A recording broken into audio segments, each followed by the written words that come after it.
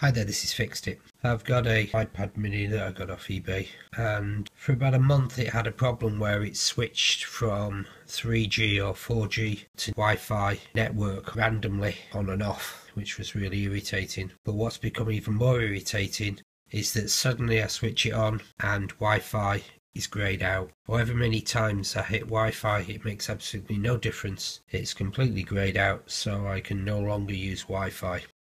The other thing I noticed, if I turn Bluetooth on, Bluetooth isn't working, but I've got a dial that's just going round and round and round and round, and it never actually connects to anything. If I come out of here and I slide up from the bottom, there's obviously a Bluetooth option here, and if I click there it tells me that Bluetooth is on, but I have absolutely no Bluetooth connection.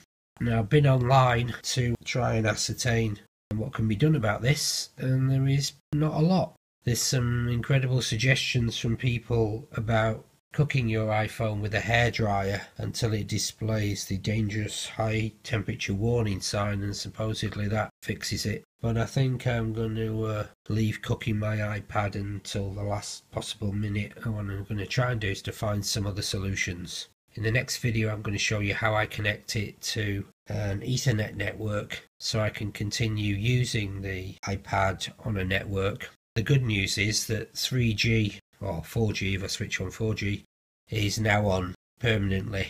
So it's not intermittent and it isn't a problem. It's now there all the time, so I can use it on a Ethernet network when I'm at home, and I can just use the 3G or 4G.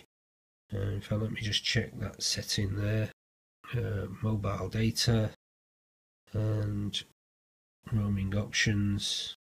Yeah, it says enable 4G, so 4G is on, but I'm in such a remote location as far as radio towers are concerned that the best I'm getting is 3G.